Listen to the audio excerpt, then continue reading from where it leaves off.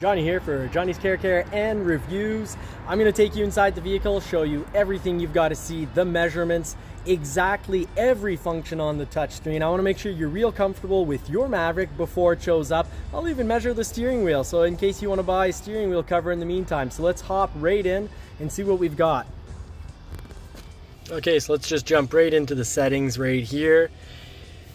I've been asked a few questions and I want to really answer them, go a little more in depth on the touchscreen. So the house, key thing to remember here, I'm just going to go a review of how to use the system so it's quick, easy to learn, easy to use, so you're not frustrated when you first pick it up. So real simple, the house always brings you back to your main screen. So don't worry, you can't go anywhere and get stuck. You can maybe get this truck stuck somewhere, but probably less likely since this is the FX4 package and all-wheel drive, but you won't get stuck in this system. At any time I press the house and I'm right back to the beginning. The beginning, or the main screen, shows you what's going on with your phone, shows you a little bit of information about the infotainment, the radio. Now let's say I want to go to the radio. Real simple, hit audio, go to sources. Now let's say I want to go to Bluetooth stereo.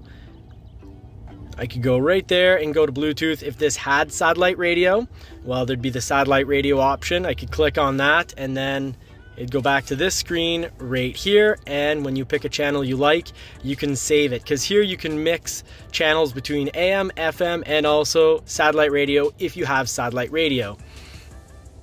Now, just carrying right along, if we go into the phone, this is where right when you get the vehicle, you're going to click Add Phone, and you're going to want to go to your parameters or settings on your phone. You'll go to your Bluetooth options. You want to make sure your Bluetooth is on. So it's going to show a little line of blue. That means it's on. Now, often enough, your phone will actually turn its Bluetooth off for no known reason known to humankind. Your phones love to turn off the Bluetooth randomly. Do remember your phone will work a lot better if you reset it a few times a week. So you just have your phone turn off. It's kind of like a computer or a laptop. It does it good to get the turn off and reboot. But you're going to go to Add Phone. Here it's going to search. So when you go to Add Phone, Ford Maverick on your device and select Ford Maverick once it is found. And it's as simple as that. From your Bluetooth settings, you'll make sure that your phone is searching. When you see Maverick, you'll click Maverick on the phone and then just say yes to everything, and your device is then connected. Now, if ever you want to add another phone, pretty easy. You go to Settings and you'll go to Phone up here. So if you want to add a second, third, fourth, fifth, sixth phone, as it may be, as you wish, just keep going to Phone and add a Bluetooth device right there. So that's my phone right there, and you know, I can remove it, I can connect it, or I can close. Now, I don't want to connect it because when texts or messages come in, I don't want you all to see everything that's going on my phone. Now, carrying right along, let's go to apps. No apps are showing because only the Lariat with luxury package, and even actually that, sorry, all models, you're gonna have to connect your phone right there or there, and that's when you'll have the apps from your phone pop up on your screen, because this screen here on the new Maverick does not have access on its own to applications. It takes the applications off your phone, but you can definitely have Google Maps or Waze, and you'll get to see what the speed limit is for your given area. So a fantastic, fun, safe feature. Make sure you're going the right speed for safety reasons, of course. I'd say, and a good part for avoiding tickets. Now, of course, in town, when you're around houses, always good to go below the speed limit, but when you're in more of an industrial area and it's only businesses, well, it's a different story. Now, jumping right in, when you're in the settings, you'll see these little squares. Anytime you see little squares, that means you can swipe over.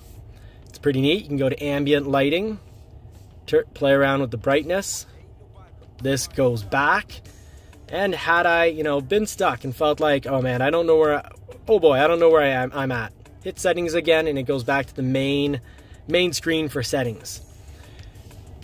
You can go to vehicle, change your door keypad code. You'll need your original code to put in a new code, and camera settings. So you put in your original code and then you get to put in a new code. I can press back, go to camera settings, rear camera delay on or off.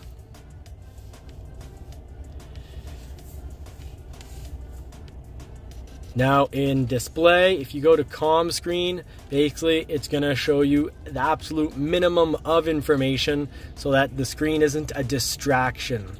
So if you want full use of that, definitely do not go to comm screen. You see that? That's the minimum of information. That's so that it's not a distraction. Now what do you do to get it to come back? Don't worry, we can resolve that. You just press the screen until it pops up. Impatiently press the screen and it'll pop right back up. So definitely don't want comm screen on. You can change your background right here. You can play around with the brightness. And mode can be on automatic. Now I like automatic because when it becomes at night, the screen will be less bright, less of a distraction, less likely to give you headaches or distract you. Now the arrow to go back. Now let's get back to those other settings that we've got right here. You can turn 911 assist on or off. 911 assist, what it does is that if the airbags go off, the vehicle, through of course the use of your phone, will call 911. You've got general settings. So you can, this is where in general settings, if you want to change to Spanish or French, that's where you can do that right here. Temperature units, you can go into Fahrenheit if you prefer. Touchscreen beep, if you like to hear the beep. See that? A little beeping, let you know you've hit the button.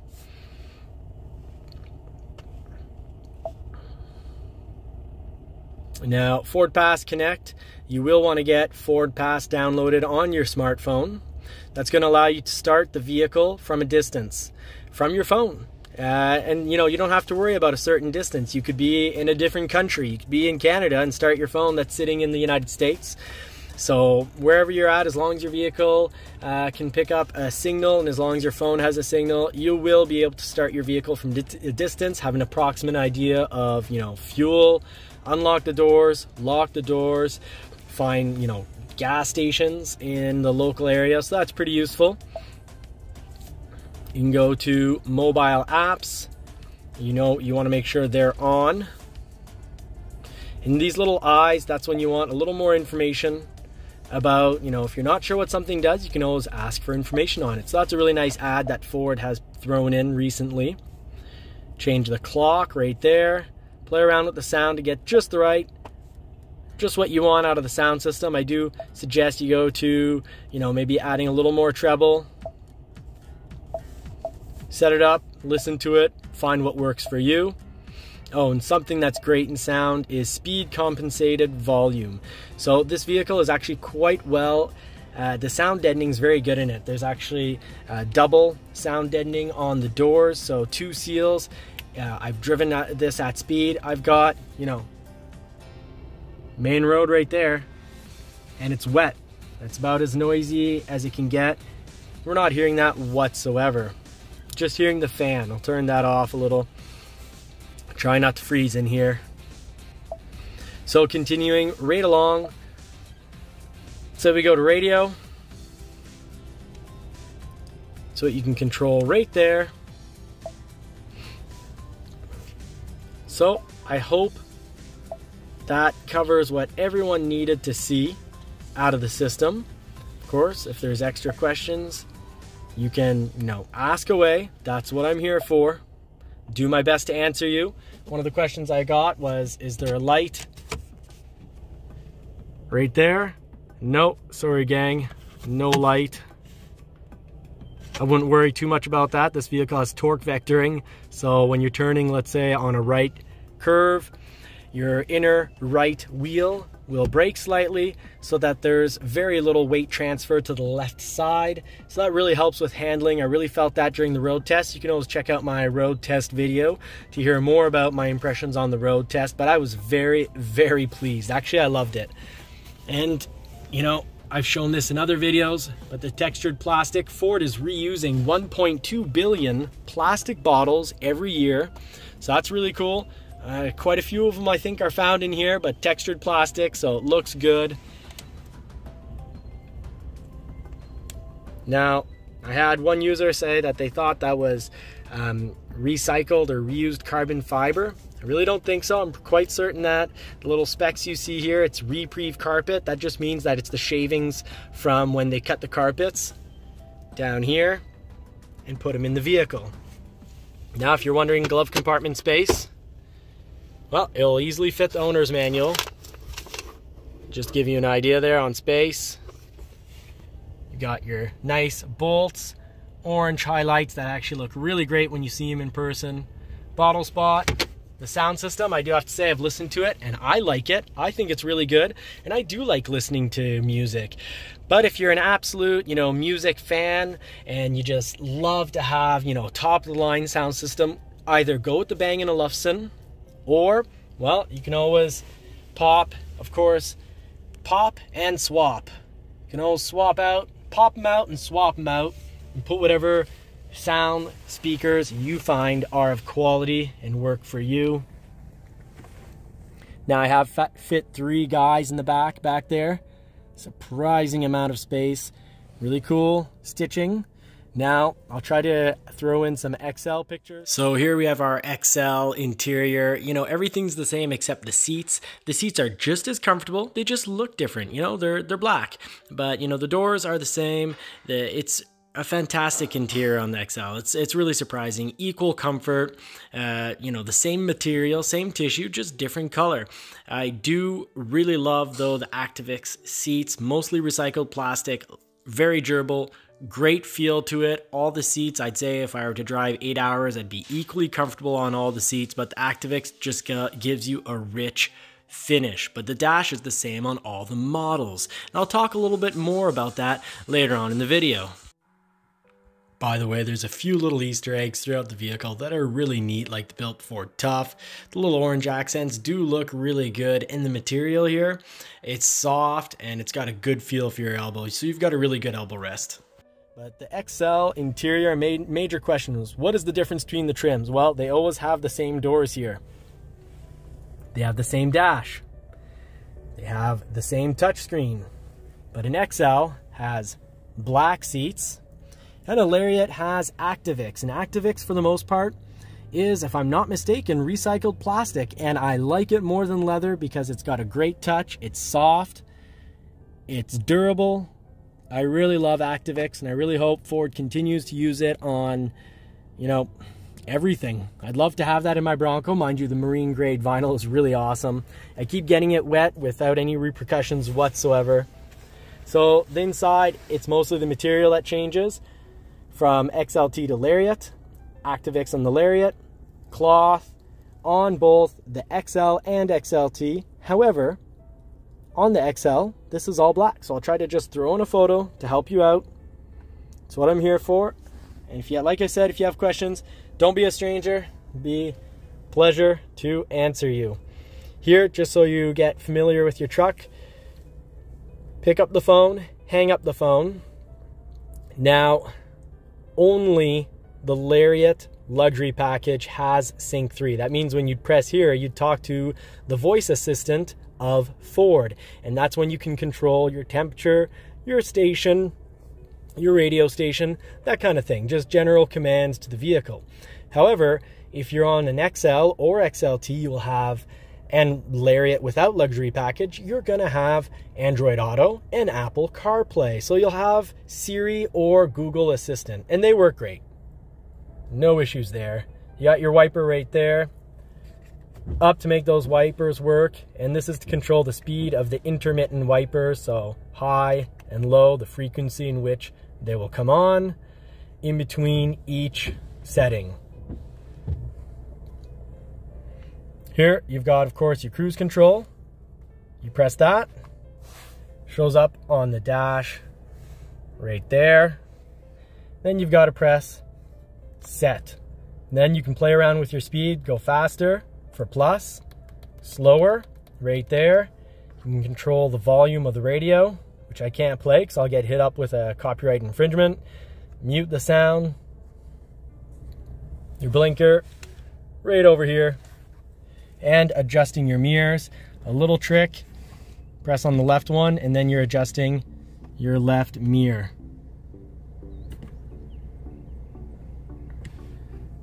Hit the right here, then you're adjusting your right mirror. And of course your power windows, lock doors, handle. So I hope this has been helpful. And just before I sign out, let you know that there is, someone called it a, what was it, an octopus or jellyfish launcher. That is not a jellyfish launcher. That is for the back, for the lighting for the bed. But jellyfish launcher is the most comical answer I've heard so far. Here, when you're on automatic lights, day lights and night lights will turn on and off all on their own. And this controls the intensity of the dash right there.